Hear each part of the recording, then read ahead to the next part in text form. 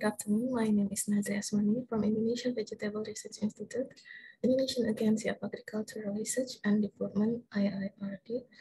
Together with Mrs. Asih, K.Karjadi, and Mr. Agnofi Merdeka Efendi, I studied about combination of genotype, plant spacing, and plant density for improving growth and yield of garlic national varieties. Indonesia has been the largest importing country for decades. Garlics from China are hugely imported in the domestic market. This becomes a challenge to the Ministry of Agriculture for pursuing efforts to put Indonesia in garlic self-sufficient. There are some background points related to the issue, considering that Indonesia's growing population caused an increasing demand, which finally increased the need for garlic import due to the gap between domestic needs and national production. The superior characteristics such as lower price, bigger cloth, thinner peel of imported garlic have also impacted on local markets. Breeding garlic for higher yield conventionally is almost impracticable due to its flowering endurance. Meanwhile, the biotechnological approach needs longer time to implement. Thus, the most visible improvement should be done through agronomic aspects. Previous studies showed that genotype, plant density, and plant spacing affected the growth, performance, and yield of garlic. So our goals are to search for alternative ways in cultivation techniques to improve garlic production, and to analyze the effect of combination between genotype, plant spacing, and plant density for improving growth and yield of national garlic varieties. The research was conducted on IVEGRI's Margahayu experimental field, Lembang, West Java, Indonesia, at 1,250 meters above sea level, from June 2020 until February 2021.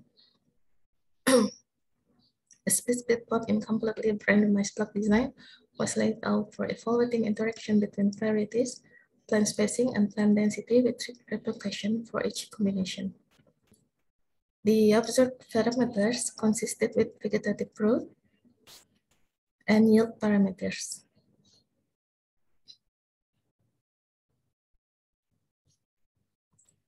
In our split plot design, genotype became the main plot consisting 4 national varieties released by Ministry of Agriculture.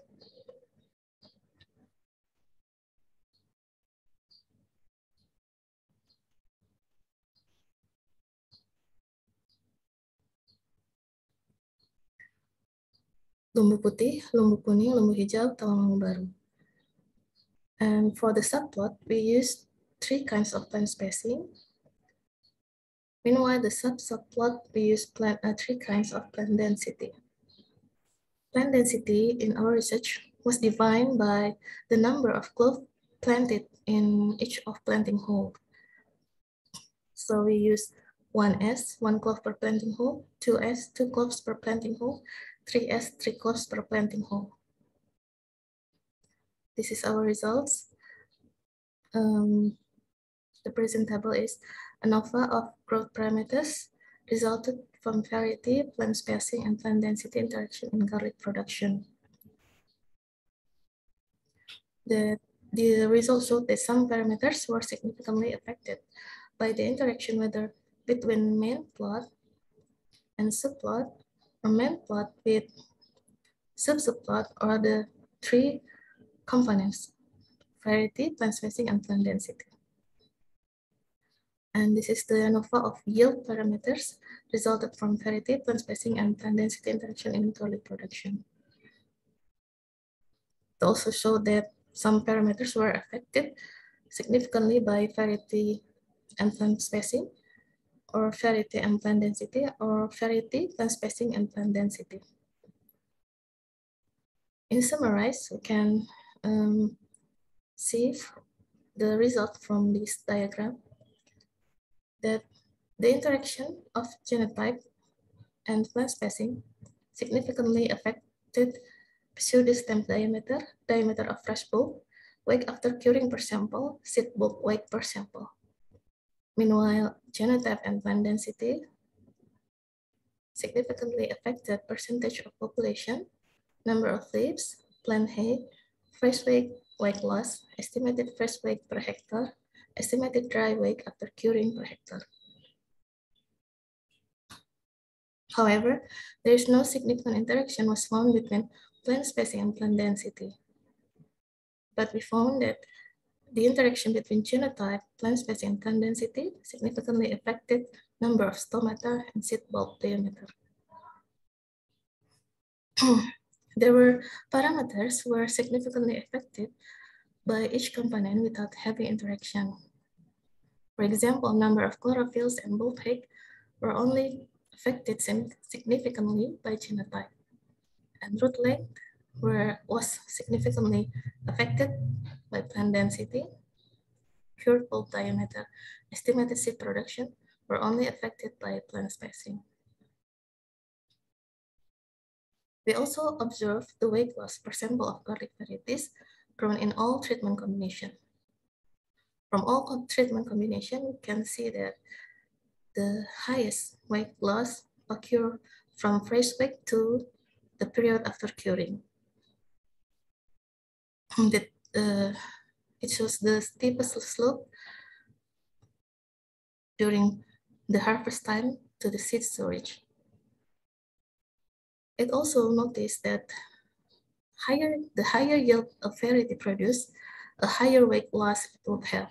For example, Tumbuh Kuning in the blue line produced the highest fresh weight, but also got the biggest weight loss. And this is the highlighted results related to improved garlic production. You can see from the combination between variety and plant spacing, the tallest plant was resulted from Tawang Baru, planted in plant spacing 10 centimeter and 10 centimeter. The highest fresh weight per sample was resulted from variety Tumbuh Kuning, planted with, in the plots using 15 centimeter intra and inter-row plant spacing. Meanwhile, the highest weight loss, as we can see from the graphs, was resulted from Tumbuh Kuning planted in plots using 10 centimeter, 15 centimeter plant spacing. Meanwhile, the effect of number of clove planted in per planting showed that Tawang